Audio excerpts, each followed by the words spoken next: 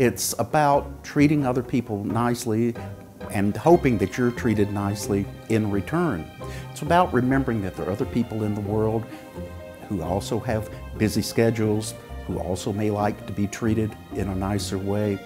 It's about making space for other people in the world, and you get a lot farther in the world if you know how to make space for other people, because then they get out of your way and let you move forward. And that's very important when it comes to job searching, job interviews, that sort of business.